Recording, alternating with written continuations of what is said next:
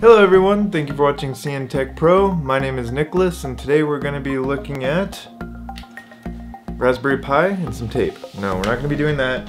What we are going to be doing is looking at the Ryzen 7 2700X and we're going to be trying to overclock it, so stay tuned.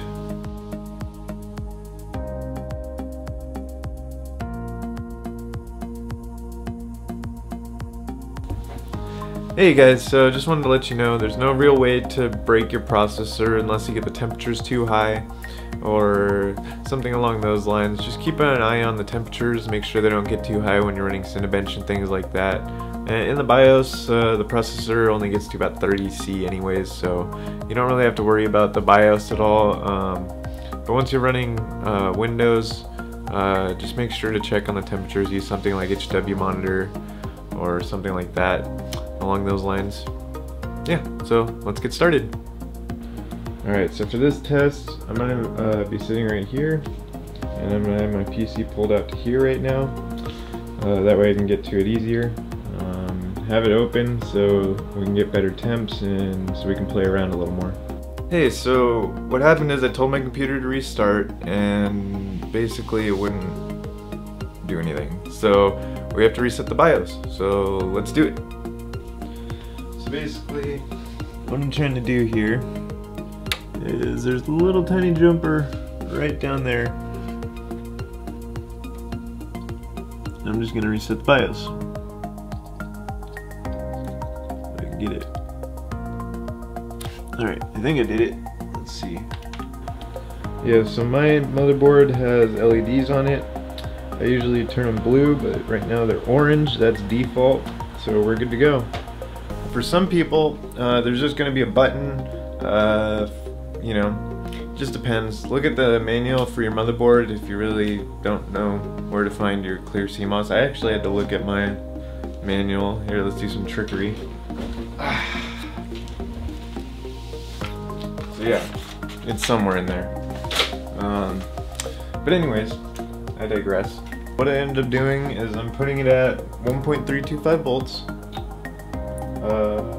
Load line calibration is going to be high instead of extreme. For some reason I got better results on that. Clock is 4.15 gigahertz, 3400 megahertz for the RAM, and cross your fingers because I've had this working for days and now all of a sudden it doesn't want to work. I don't want that either.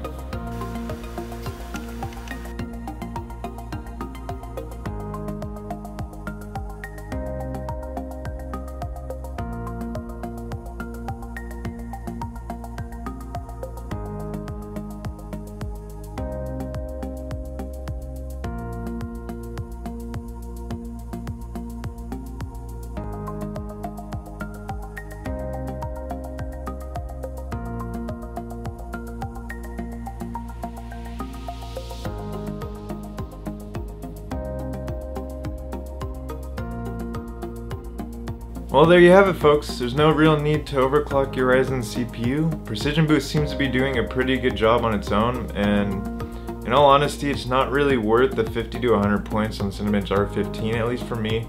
I do like to tinker, so if you like to tinker as well, you know, that might be something good to do. Now, you may get better results with a water cooler or an AIO. My brother's running an AIO on the Ryzen 7 2700X in his system, and he's getting about 1700, so it's a little bit more. I'm getting about 1500, so your mileage may vary. Well, that's certainly not what I expected. If you like the video, please leave your likes and comments down below.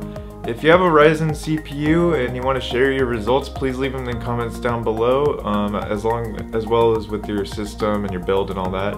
That way we get a full view of what's actually going on. And I'm really curious to see what the scores you guys are going to get, because the jump between me and my brother's CPU was just huge, but he did have a water cooler, so I'm just really curious to see what you guys think of the video and also what your CPUs are doing as well. So thank you guys so much for watching, and we'll see you on the next one.